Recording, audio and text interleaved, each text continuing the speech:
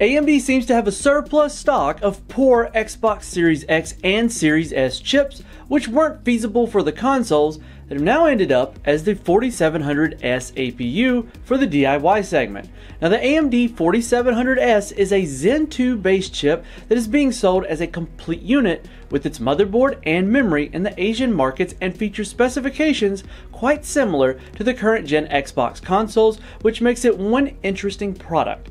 Now listed over at Tmall by a third-party seller, the AMD 4700S is being sold as a complete unit within a micro ATX gaming PC. Now the retailer has listed the price of $45.99 to $55.99 Chinese yuan, which converts to around $700 to $800 US, which is a pretty hefty price tag, but it does make some sense considering the specifications of the PC, not just the chip, but the PSU, the case, and storage, as well as an external discrete dedicated graphics card. Chinese retailers were also the first to offer the original Xbox One SoC on a DIY unit last year, and I even bought one of those for some ungodly reason as it sits on a shelf in my closet now, but it's kind of cool to have. So looking at the specifications itself, we first have the AMD 4700S, which is an 8-core and 16-thread chip based on the Zen 2 core architecture. Now the CPU clocks up to 4 GHz and features a 12 MB pool of cache. Now do note the frequency alone puts the chip faster than the APU on the Xbox Series X, which clocks up to 3.8 GHz. On the other side, this chip has the entire iGPU disabled, which is the whole reason the chip ended up like this in the PC DIY segment to begin with. Now the Xbox Series X makes full use of a custom RDNA 2 GPU with 12 teraflops of compute power, 52 compute units running at 1.82 GHz. It's fed by 16 GB of GDDR6 memory. Now here's the interesting part. The AMD Cardinal motherboard being used to house the AMD 4700S chip does retain the 16 GB of onboard G6 memory. Now this means that there are no standard DIMM slots on the motherboard and that the system memory is fused directly to the motherboard.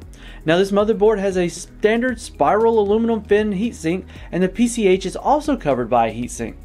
Now, the motherboard, however, is not identical to the Xbox Series X design and does feature some changes. The most prominent are the PCIe slot and the I/O. Since the iGPU is disabled on the chip, you are required to use a dedicated graphics card. For this purpose, the DIY builder of the AMD 4700S PC equipped with Radeon RX 550 graphics card, which is a quite old Polaris based option that doesn't require any external power source.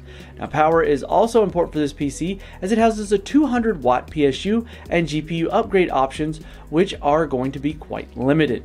Now other specifications do include a 500 GB SSD and a hard drive with up to 5 TB of capacity support, while I/O ports include 4 USB 2, 3 USB 3.2 Gen 2, 1 USB 3.2 Gen 1, gigabit LAN, and a 3-channel audio jack.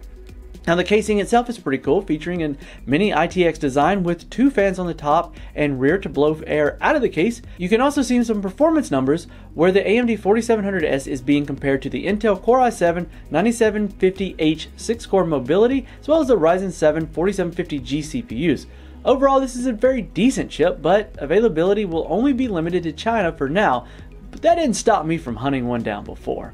Alright guys, I want to thank you for making it to the end of this particular video, and if you enjoyed what you've seen and you got anything out of it, make sure you stay tuned by hitting that subscribe button, and if you missed a previous video, maybe check that out over there.